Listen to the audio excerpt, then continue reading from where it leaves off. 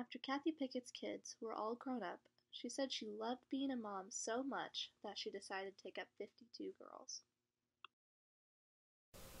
I became a house mom because the dentist that I worked for 30 years was retiring. And the lady that I worked with had a daughter on the board of directors of one of the houses. She asked me if I wanted to be a house mom. Didn't even know what one was at the time. And I said, sure, it can't be too hard. So started working there, and 9 years later, I am still here and still love my job. It's a wonderful retirement job.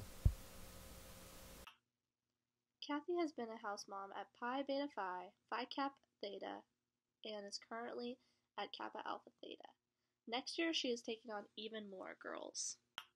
Pickett believes she is molding her sorority daughters into stellar women. This is what makes her so unique to their chapter.